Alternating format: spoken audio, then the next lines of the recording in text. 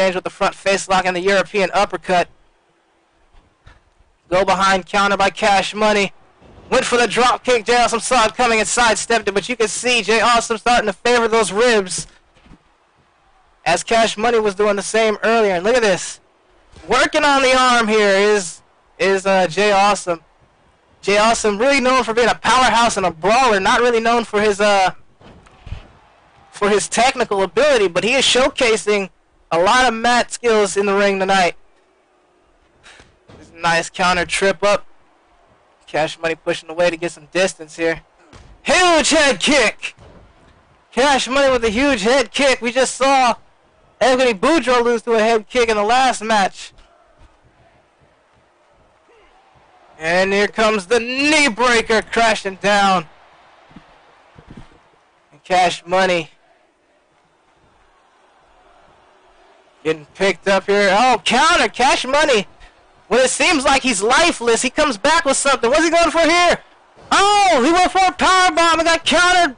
Nice face buster counter by Jay Awesome, as he was a step ahead of Cash Money. And now Cash Money putting the strikes together here, ducking the lariat, catching the kick, but getting pushed away. And then a huge STO. Cash Money getting up, pushing away for... Oh, counter! Cash Money was going for a suplex, got countered and taken down with the huge lariat. Huge clothesline. Cash Money with another huge head kick, dragging his opponent out into the middle of the ring. Cash Money locking in the Boston Crab on the walls of Jericho, but Jay Awesome refusing to tap out. And a huge lariat from Cash Money. And Jay Awesome pushing Cash away to get distance. There's the go behind. Back elbow counter from Cash Money, and a lariat taking him down. Cash Money dragging his opponent out into the middle of the ring here, and going for a surfboard stretch. Will Jay Awesome submit? No, he will not. Jay Awesome refusing to die here. Side headlock from Cash Money. And there's an arm wrench. And oh, busting Jay Awesome open as that heel kick just busted the forehead open. And then now he's back working on that arm here, looking to set up that Anaconda Vice possibly. Or maybe that crucifix submission, that Christo, whatever. Oh wait, camel clutch! Camel clutch is applied, but Cash Money does not tap out. And Jay Awesome making him pay for it here, slamming him face first into the mat. Kick to the midsection, Irish whip reversed. Cash Money. Oh, there it is! There's that weird crucifix submission. And will Jay Awesome tap out? No, he will not. And Cash Money dragging his opponent out into the middle of the ring here. And now he sets him up for a camel clutch chaise of the Iron Sheik. Will Jay Awesome submit? No, he will not. And Jay Awesome pushing Cash Money away again to build that distance. They've utilized that so many times in this matchup here. Oh, overhand belly-to-belly suplex. Cash Money. What's he doing here? Cash Money trying to regroup, I guess.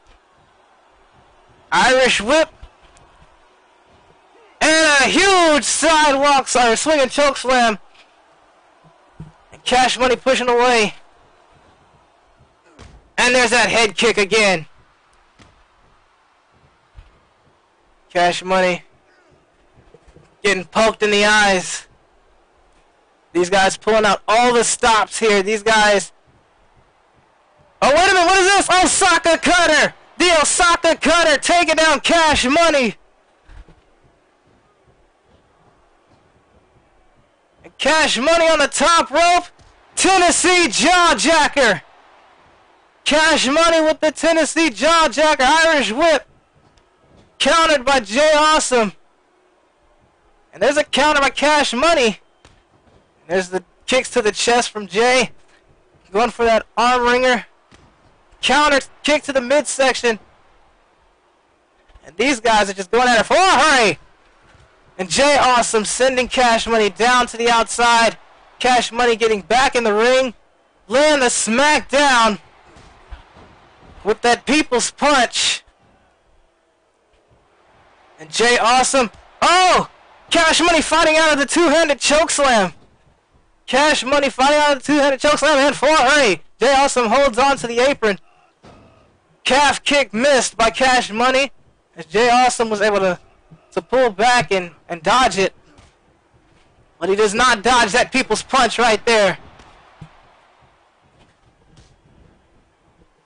There will be a dark show, ladies and gentlemen. There will be a dark show Saturday night. So if you don't see yourself on the card tonight, please believe that I will try to get you on the show via WWE Universe Saturday, the night before SummerSlam.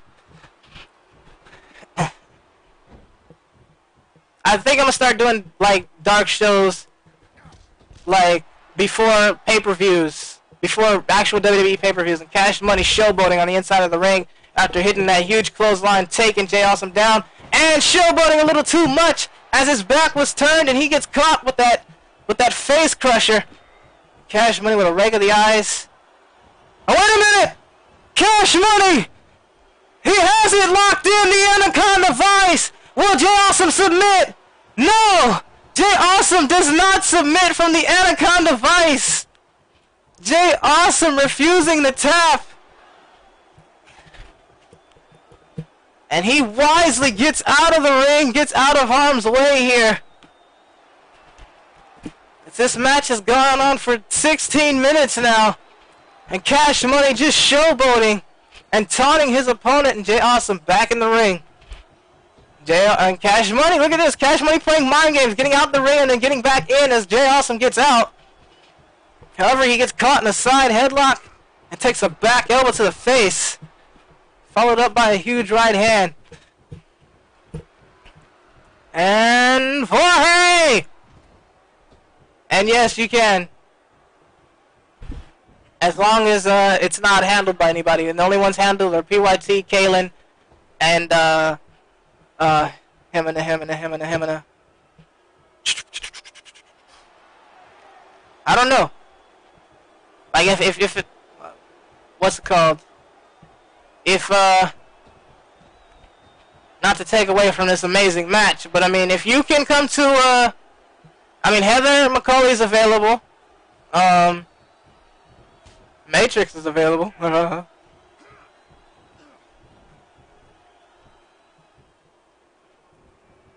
There's a counter to Irish Whip, and then driving the shoulder into the back, into that lower back of Jay Awesome, and then hurry! Sending Jay Awesome shoulder first into that steel ring post, and Jay Awesome coming with a full head of steam and spearing Cash Money after countering the counter suplex, and now he's just driving the knee into the throat and chest of Cash Money. What a match, ladies and gentlemen. These guys battling it out like WGCW originals would. Cash Money with the springboard fail, as I guess he thought he could nail the distance, but the distance was too great. And Cash Money falls flat on his face. Just message me about it, and we'll talk about it later. And there's a huge lariat. And Jay Awesome looking for that Fury 5, that F5-4, hurry! Jay Awesome in complete control of this matchup. Stomp to the midsection. And an axe handle. Cash Money is out cold, it almost seems like. But no, he's still alive in it. I don't know how, but he is. Takes a forearm shot to the back, and Cash Money getting out of harm's way as he knows that Simply Awesome was coming up. Kick to the midsection. Went for the head kick, sidestepped by Jay Awesome.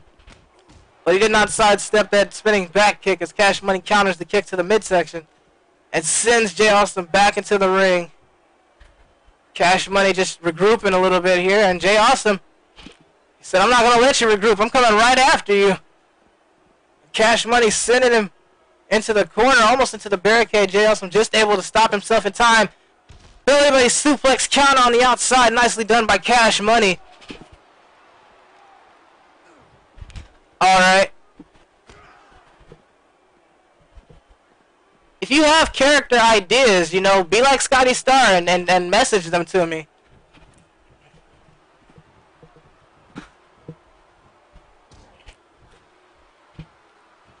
Cash Money with a forearm shot to the back.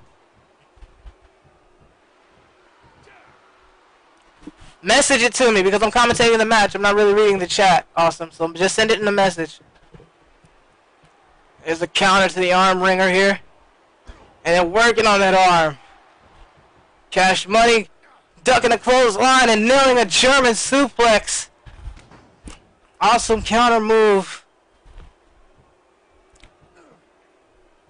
And there's a huge clothesline. Cash Money back up to his feet. And they exchange hands here. Arm wringer. Head kick sidestepped. Go behind counter. And a drop kick to the back. And there's a counter and a German suplex. Jay Awesome with the German suplex. He's telling Cash Money to get up. And drives the knee right into the back of the head. And Cash Money is in a bad way. Rake of the eyes. And a huge clothesline. Cash Money going up top here. And a Tennessee jaw jacker from the top rope. And it's a 60-minute time limit because I don't want, oh, Jay Awesome's hurt. Whisper in the wind and he's taken down. Just a glancing shot, though both men are hurt. And Jay Awesome up to his feet first.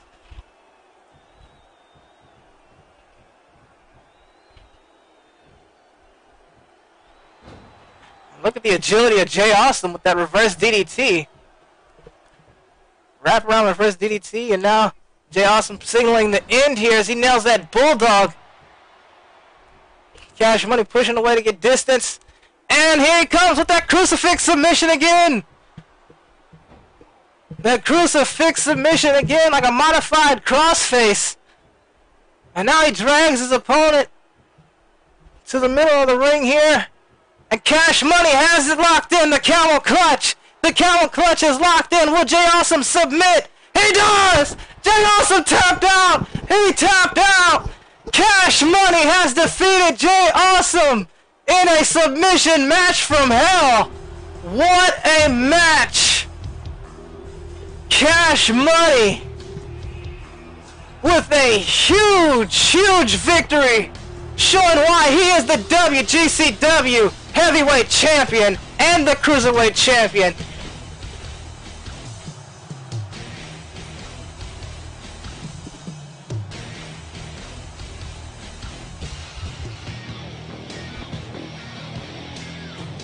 Cash Money, new theme and all. Alright, I will check your message on Monday.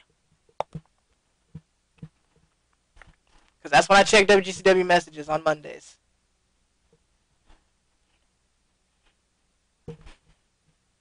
Nixon does have a rematch clause. And he'll probably get it at Hell on Earth.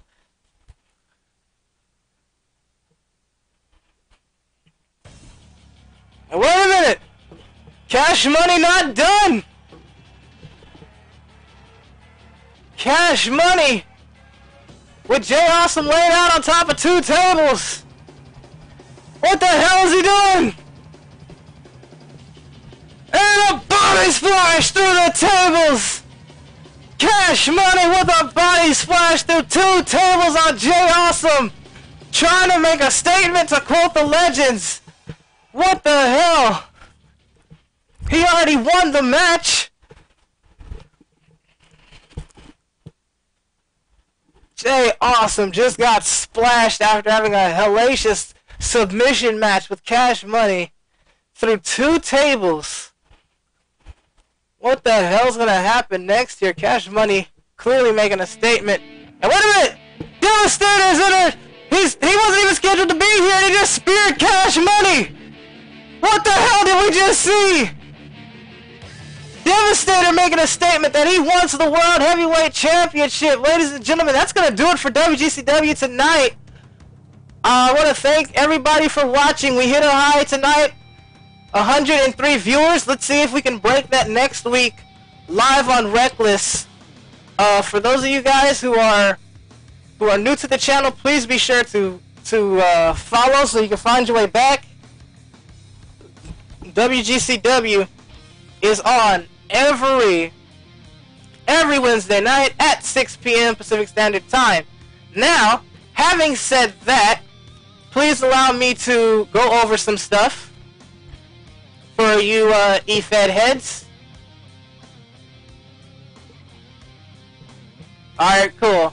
So the promo for Dr. Blaze has been written. So Jeter, you need to go ahead and promo against Dr. Blaze, as I will be reading Blaze promo tonight. Now I need to talk to you guys about something, you know. It's kind of important here. There's a lot of E-Fed drama going on, okay? And I know that Pretty and Jax are busy right now, and Ryan's probably doing stuff for school, as he's always busy. So, alright, so here's the thing. Alright, here's the deal. You guys have to realize that WGCW, PCW, and BWC are all friends, and we're all happy-go-lucky, and we're partnered up, we promote one another, and that's the way it works. I'm pretty sure, actually, Ryan had a show tonight, I think. I'm not sure. I gotta find out the schedule of PCW shows, but it's hard for me to keep track of more than one. I just know about Havoc on Mondays. Anyway, so apparently with this whole thing with Dr. Blaze leaving PCW to come to WGCW, me personally, I don't see anything wrong with that. Just like if somebody wanted to leave, but he normally streams on Wednesdays, or at least I was told. I don't know, but alright, if you want to leave E-Fed or whatever, if you feel like you're being missed, one thing to just up and leave, okay? Just like, okay, my guy's made, fuck you guys, I'm out. It's one thing to do that, but then if you feel like you're being mistreated or you're not comfortable there, I don't see a problem with you leaving. Now, having said that, this whole Dr. Blaze thing is being blown out of proportion.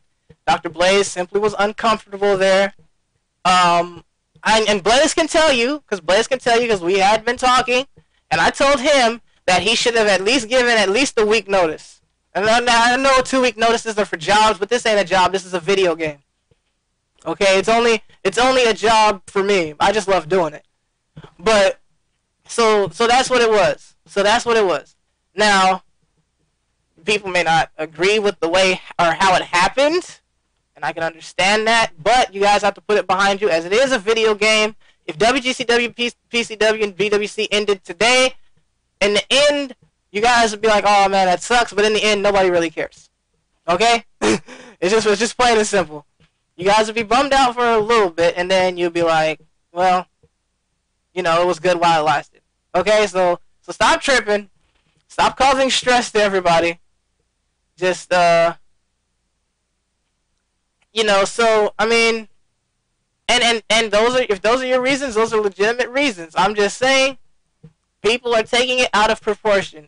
Okay, Bedro is leaving, WGCW because of school, okay? If and when he comes back, that will be completely up to him. If he goes to another E-Fed, that's also completely up to him. I'm going to support Bedro wherever he goes, because Bedro is the homie, and I like Bedro. He's cool. He's kick-ass. He hasn't done anything wrong to me personally. Now, if Blaze wants to leave, if Blaze wants to leave PCW to come to WGCW or whatever, that's between Blaze and then Ryan and me. Or Blaze and Ryan and whoever else he's going to. That's between the 2 E-Fed owners and the guy who handles the created wrestler. So, having said that, everybody else keep your 2 cents to yourself, as it really does not concern you over who's Mr. Loyalty or whatever. You can have your opinion on somebody, but about that situation, it's better to keep your opinions to yourself, because all it does in the end is cause drama and instigates a lot of bullshit that no one has, that no one really wants to deal with. It's a video game. People can get deleted just like that. Nobody really cares. Okay? So, I'm just letting you guys know, because I've obviously, been doing something right to be running WGCW as well as I do. And I don't make the shows until the day of the show. Like, nothing is ever planned out in my mind. I think of everything on the fly. Everything that I do is on the go. I go off of your promos, and then I try to twist it up and mind fuck you to make you think something's going to happen that's really not going to happen. And you guys saw that tonight. You guys don't know what the fuck's going on. Only I do. Now, as far as running a successful eFed, PCW to me is a pretty damn good eFed. Okay? I've already said they have the best site in history of anything. Okay? And Playmaker does, but he doesn't. You do, but you don't. You don't know what's going on. You just know your part of it that we talked about, but you don't know anything else. Now, PCW runs a hell of an eFed, and I commend them for that. And BWC runs a hell of an eFed, and I commend them for that. The best website. Their websites by far are better than mine. Mine is not. Mine is cheeks compared to the BWC and especially the PCW website. Now, having said that, I always give credit where credit is due. But at the same time, to avoid a lot of issues and problems, to avoid a lot of issues and problems as an eFed owner to anybody else who does eFeds or whatever, it's best to let your eFed know that if you can't do the show on time, that you are going to be a little late. Okay, Pretty will text me and tell me to tell everyone that's waiting in the channel that they're running a little late because they're not home yet and PCW has changed to this said time.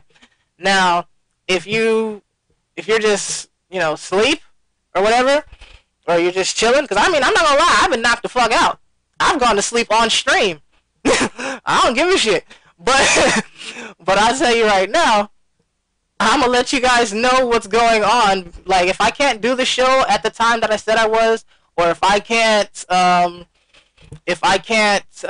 do the show that day, I'll put it up on the website, or I will IM somebody to tell everyone, or I will tell you myself. I'll get on stream for a second and be like, okay, look, show's been moved because of this reason, blah, blah, blah, blah, blah. And I don't even need to give you a reason, really, but I do anyways, just to keep everybody informed as to what's going on. Now, that's Ryan's eFed. Pretty's BWC, with Jax.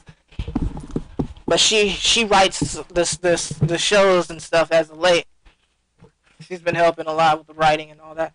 So I just wanted to say, let's get that out and open in the air and squash all that stupid shit, because in the end, we're all friends. I have no problems with Ryan. I have no problems with Jax. And what's it called? So I mean, that's pretty much it. Now, if there's any other eFed situation that anybody wants to bring up and talk about, let's bring that up so we can squash any drama, or because that's retarded. It's a game, okay? When WWE 12, because I tell you guys every time a new game come out, and Vamp can attest to this. When I had SVR 2010, oh no, we'll even go further back than that. 2009, when 2010 was coming out, I said, all of you may not be getting on 2010. Some people might be getting fired. 2011 come out, all y'all might not be getting on 2011. Some of y'all might be getting fired. So it's a game. People come and go, okay? You're not guaranteed to be on the game anyways. So stop, doing all the drama and stuff that makes people not want to put you on the game. Because then you're just gonna look like a internet instigator. And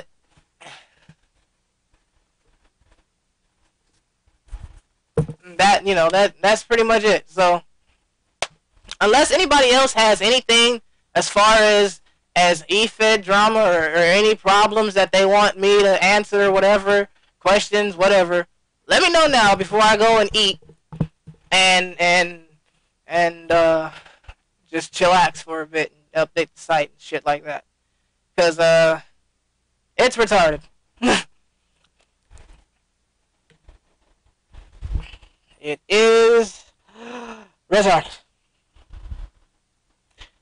Now, I can say that you requested to be taken off the alumni, but it's his site, and you did wrestle there, so if he wants to keep you there, that's on him. I can't really say... Oh, here's something I want to put out there. King Roberts made a promo. King Roberts made a promo. Me, personally, I would love to have King Roberts in my EFED, but we have to work out some issues with Pretty and Jax, because according to Pretty, Jax created the character King Roberts instead of making him JJ Roberts in BWC, so they're a little upset. They're a little upset, and I can understand why. It was their gimmick.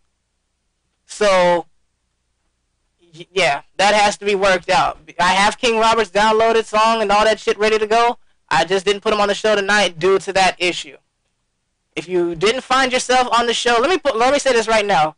Warmaster123, Holy Adept, please resubmit to me your characters. I know Warmaster couldn't think of a name. Just send me the way he looks and the moves that you want and the entrance music, and I'll do everything else. And if that's the same for Holy Adept, I'll do it for you too.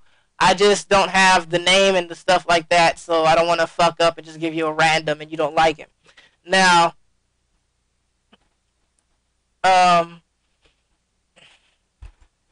here's another thing. Speaking of respect,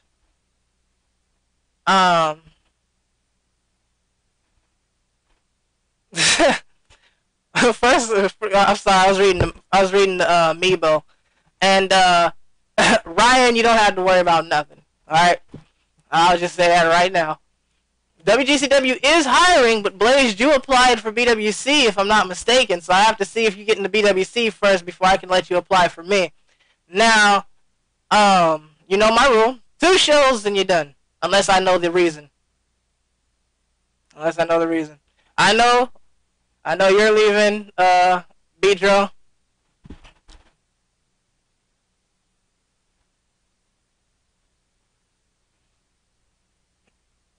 So, Bedro is officially leaving WGCW. Not too happy about it, but it is his decision. Now, I respect the creativity of, and all EFED owners should do this. They should respect the creativity of the CAW handler. If I think that, let me see, alright, Harley. And Harley knows that I love Harley. Okay, he knows I love him and all that stuff. That's my boy. But, Harley knows that I don't like his attire. And he knows that I don't like his theme. But, that is his character. That is his creativity come to life. That is, well, not to life, virtual life. That's his creativity coming to virtual life. He wants to see, he envisions this person on the EFED that he is in, and that's who he wants to see. And that's fine. I'm not going to change his theme unless he asks me to. I'm not going to change his attire unless he asks me to. I'm not going to change anybody's attire unless they ask me to. No EFED owner should just randomly change things without at least presenting it to the handler. If it's for storyline purposes, I can probably see it. I can probably understand it, like with Beast Mode, you know, going from BWC, you know, legit dude to now being a member of Evil. Okay, so he's guaranteed to change a little bit, and that goes with the storyline. But nobody should just go and, well, you know what, I feel like changing your guy because of this reason and that reason. And I understand it's you know, whoever's owner, it's your EFED. But the thing is that you at least should present it to the person just to show them that little bit of respect, even though it is your EFED and that's why I will never change anybody unless they ask me to. I will never change it. And that's why I can admit to when I botch up a problem. I'm not going to just randomly change it without letting the person know. Like DJ, tagging people, coming down the ramp and whatever. Everybody Bujo doesn't do that. He's a heel. He doesn't acknowledge the crowd whatsoever. I apologize. I thought I changed it, and I didn't. So, and Bedro, there will be a spot for you on WWE 12. I guarantee it. I guarantee it. What's up, Chosen Rage? So, I mean, certain things like that. You may not, as an owner, you may not agree with what people do with their characters, but you have to respect it because it's their vision, it's their creativity. And if they don't sign, if no one signs up for your eFed, then your eFed is pointless. So, the general consensus is to get people to join your eFed, make them happy by showing them their creativity, perform in the virtual wrestling world, and then you put your creativity in it as an owner with the people you sign to your Fed and the stories you put on and the entertainment you give. That is the main thing an eFed owner should worry about. What somebody looks like or comes out to or whatever shouldn't hold no relevance to anything. And I can tell you this because if anybody remembers, okay, back in 2009, early 2010, there was a person named Video Gamer 111, okay, who came out and he had two different peoples. He had two different characters. Okay, and if I probably did get your character, and it's probably in my email. I just haven't checked it yet. Now he had two different people. He had a fat, ultra fat version of Luigi from Super Mario Brothers. I don't give a shit. We have seen SpongeBob in WGCW, have we not? Okay? Now, he also had a guy who looked like a young Eddie Guerrero. He had the mullet. He had a red vest on. He had the white shirt underneath, the white tank top. He had the blue jeans, and he was like, "Oh, this is the essay right here, yeah, this is the Latino heat. We still, yeah." And then he had these big ass Lion King bare feet, and I was like, "Really? Well, that's your guy. If you want to be a gangster Latino with bare feet, then that's your creativity. I don't care."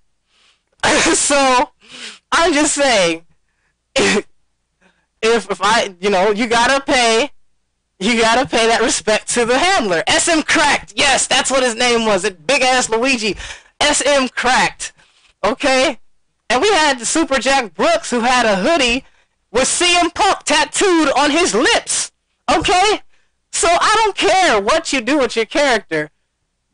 You can make any character look good if you know how to promo, okay. The Shockmaster is one of the greatest gimmicks all time because of his failure. Okay? He fell through the wall.